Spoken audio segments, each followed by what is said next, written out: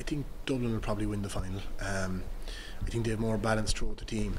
You know, you've the likes of the last day you didn't have Bernard Brogan, Michael Dara McCauley, two former footballers of the year, not getting a run.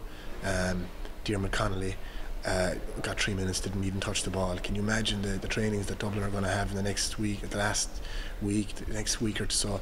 The AVB matches, you know, I'd love to be in watching those sessions now because fellas just fighting for jerseys. So that's going to be a huge advantage for Jim Gavin, I think, going into the final. You know, I suppose with the Dublin, there's no player who is. There's a few players, I suppose, his go-to players that he does use every game. But you know, last year we saw with Bernard Brogan in the draw match when he wasn't up to his usual high standards. Cormac Costello came in and kicked 3 points, so everyone was looking over their shoulder, you'd imagine, and they seem to be very balanced. Their backs, James McCarthy moving to midfield, what a footballer he is, you know, and he's able to carry the ball. You know, he's a physical player, and of course you've Fenton, Kilkenny, fantastic footballers.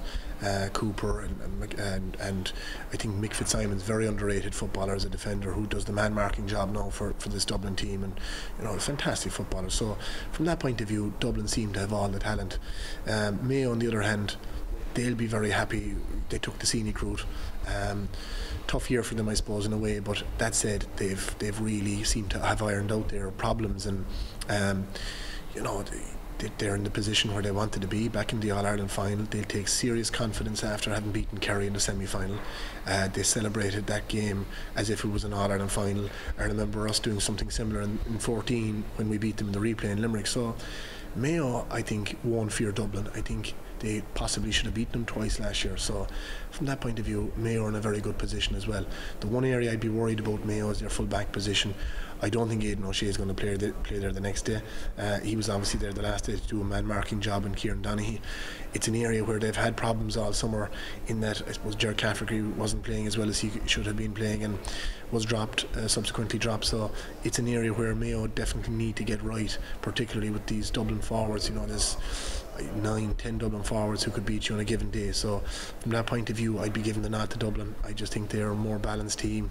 They're going for 3 in a row, huge motivating factor for them. Obviously the flip side is that Mayo haven't won an All-Ireland since the 50s, so you know, there'll be no lack of motivation there either. I definitely saw a different Mayo team in the replay that I have seen in the last few years. So if they can bring that to the table the next day, they'll definitely ask questions of Dublin. But again, I'd have to go with Dublin just on the basis of the consistency that I've seen during the last few years, and there doesn't seem to be any weakening of that consistency.